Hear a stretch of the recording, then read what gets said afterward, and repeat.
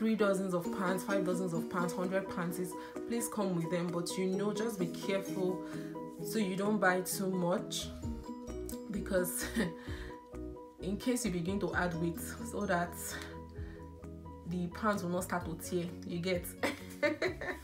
Hi guys, this is Niella, and in today's video I'm going to be sharing what you can bring from Nigeria to Canada.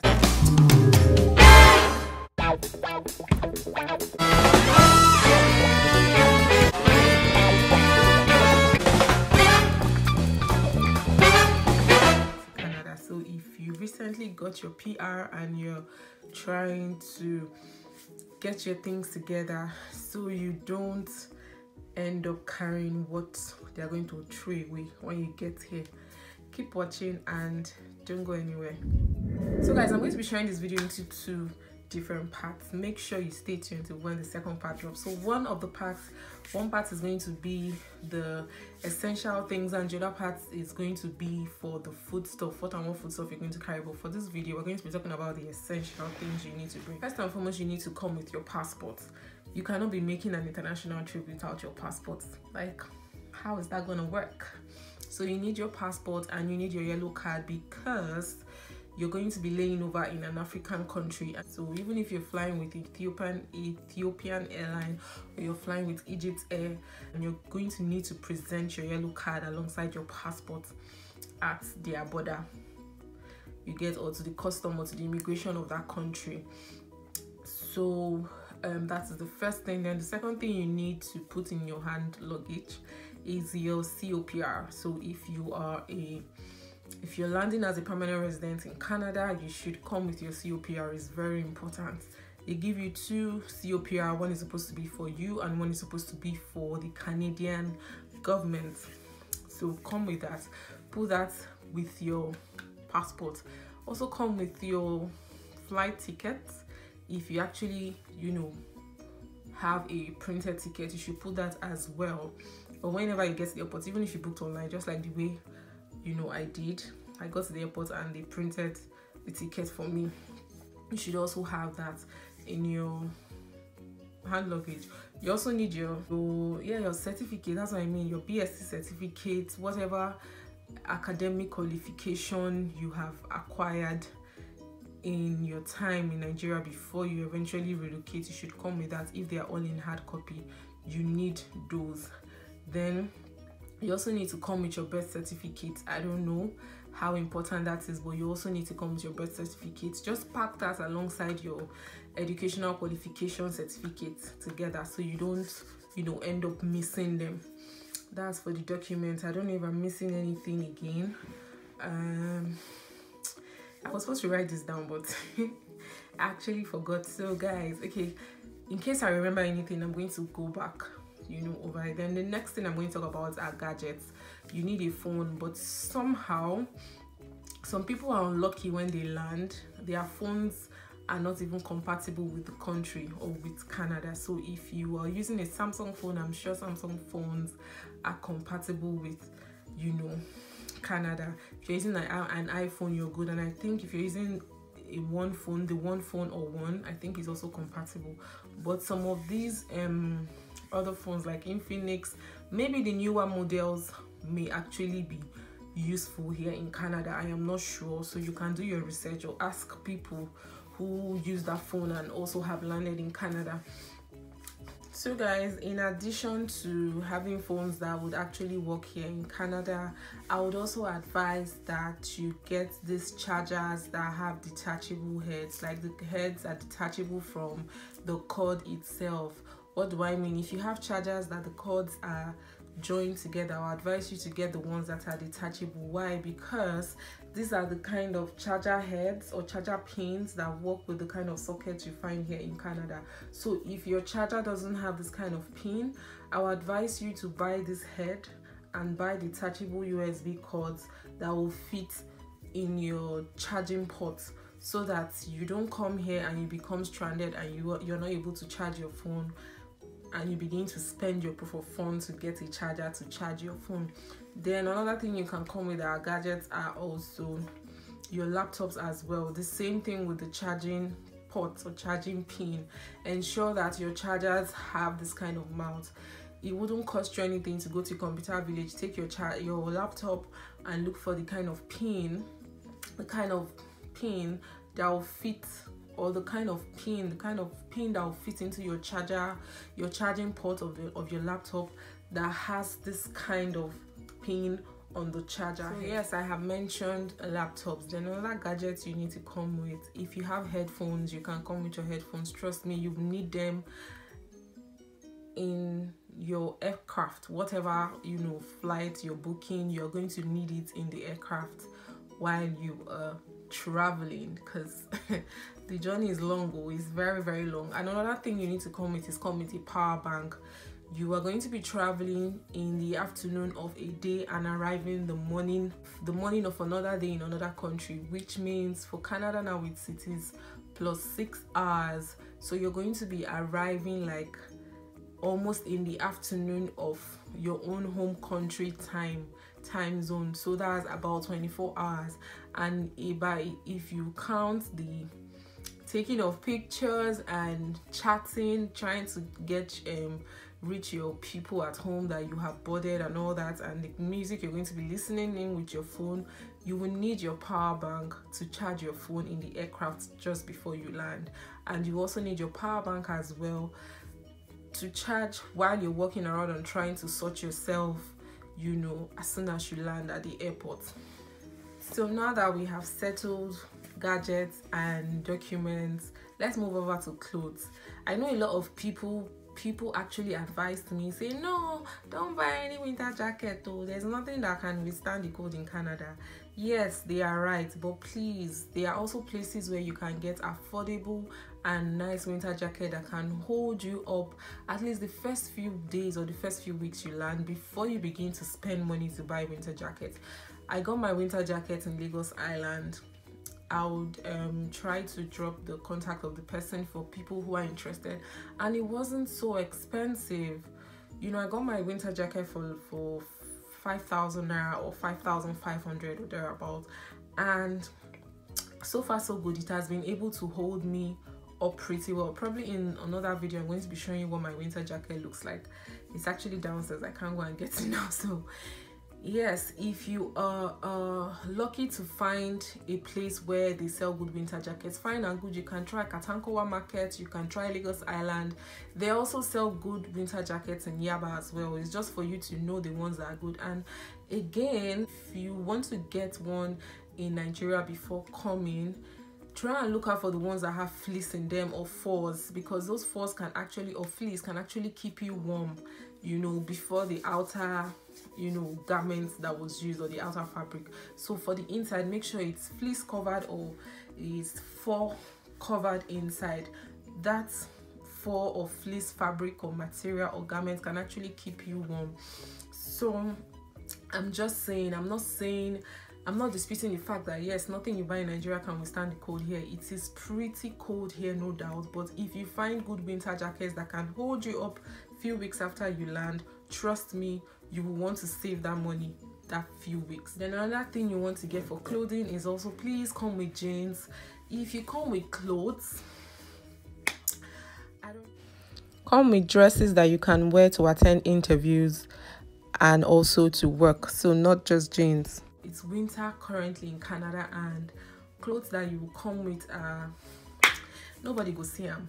I'm actually wearing something light because I am facing the window and the sun is actually keeping me warm just a tiny bit. But you can come with clothes, but don't come with too many clothes. What do I mean? You can come with your jeans. If you like, come with a dozen of jeans, it's fine, because you're going to need to wear jeans. You're going to need to wear jeans. If you have tracksuits, come with them. The ones that are thick, you can wear those ones to sleep at night, because it's pretty cold. No matter how high the heater is, cold has a way of seeping through the windows and through the walls into the house. So you can come with tracksuits or pull-ups or pullovers. I don't know, whatever those kind of cardigans or sweat jackets that have hood, that also have like the matching bottoms as well. You can come with those. You can wear them to sleep. The hooded jackets, you can wear them before you wear your winter jackets as well, and most winter jackets are also hooded, so Another thing I want to mention is for girls, please come with your undies. Undies are like a zillion bucks in this place.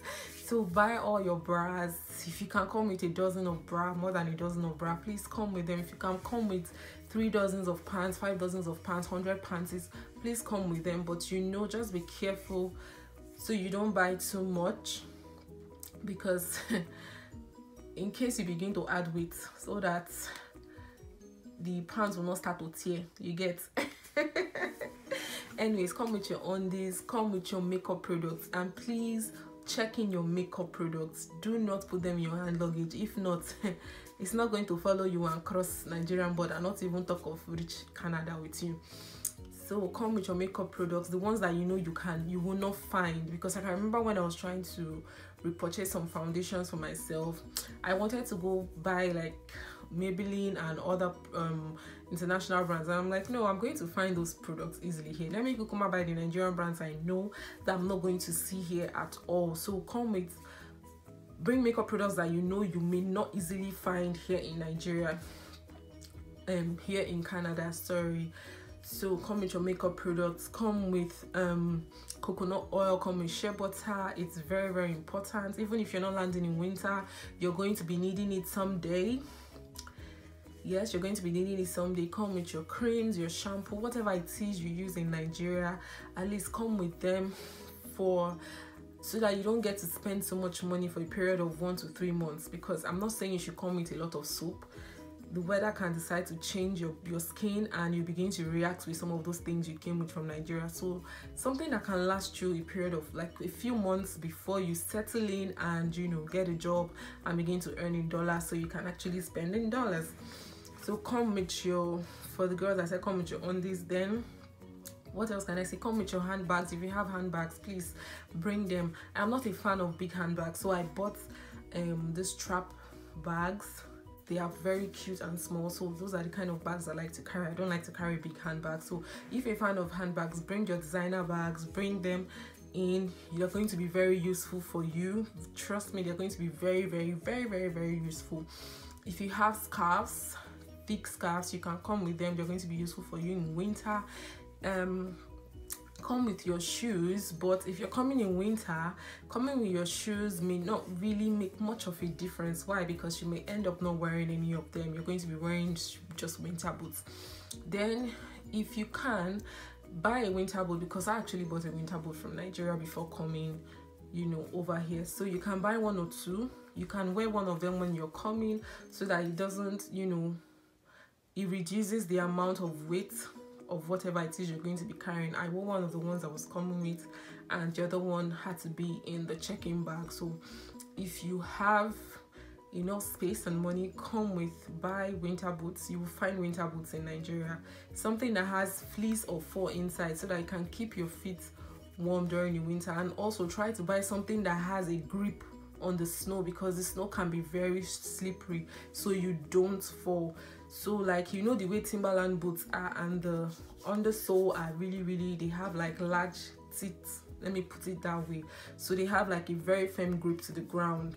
So when you're looking out for winter boots, make sure you buy those kind of boots that have a firm grip to the ground, not the ones that are very smooth under the sole, so that you don't slip and fall. And also ones that have like fur or fleece in them, so that they can keep you warm during the winter. Please buy a lot of socks.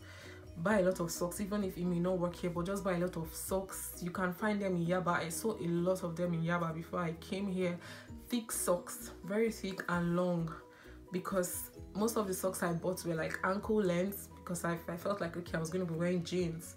But it got to a point where the ankle length was just sliding into the shoe, and my shoe started giving me blisters, because my shoe was rubbing against my dry skin. So it started giving me blisters. So please come with long socks, thick long socks. You're going to need it. And when you're buying boots, please don't buy boots that are too firm, that are your correct size. You can buy a size higher, because by the time you wear your thick socks, it's going to fit. And number 2, you're going to be wearing your boots everywhere you get. So try to buy something that is not so tight, so that you don't start feeling uncomfortable after 2, 3, 5 minutes you wear your boots. But before I forget to mention, you can come with razor blades, you can come with cotton buds, you can also come with drugs that you know you will need. You know, you can come with the Panadol, paracetamol, you can come with purging drugs, because you may not start to enjoy, or you may not start to eat your Nigerian meals as soon as you land. So maybe for a few days your body system may try to get used to the Canadian food. You may also need to buy those drugs. You may need to buy your tetracycline in case you are purging. You may need to buy drugs to purge in case you haven't used the toilet as soon as you land. So the essentials, you can even come with cough syrup, because if you're landing in winter, a lot of the most, you know, common sickness or illness people have, especially people coming from Nigeria, is flu, cough, cold and catarrh, because the weather is 100% totally different from our weather back home in Nigeria. So you can also come with your wigs. Please come with wigs, come with wigs, come with wigs, any kind of wigs, braided, short, long, coily, straight. Come with your wigs. They are very important. You will need wigs if you are a girl. Come with your hair essentials, because you cannot go and start buying things as soon as you land. You will need your proof of fund for something better. Then come with aboniki. Is also important, because the weather is not your friend though. Come with a balm. Aboniki balm is one of the most common ones you would find even in pharmacies, in the market and in shops. Come with an aboniki balm. Then come with bathroom slippers. Is very, very important. You can buy these very fanciful Crocs kind of slippers that is raining in Nigeria. You can buy those ones. Come with lip balms. Very, very essential, especially if you're landing during winter, because you wouldn't want your lips to be cracking and you'll be seeing plenty blood around your lip. So come with a lip balm if you can. So I think that is all I have on this video. I think that is all I can say on this part. The second part, I'm going to be uploading it pretty soon. Don't forget to subscribe to my channel, like this video, comment and share with your friends. I'll see you all in my next video. Do have a fabulous day ahead, guys. Love you all. Bye.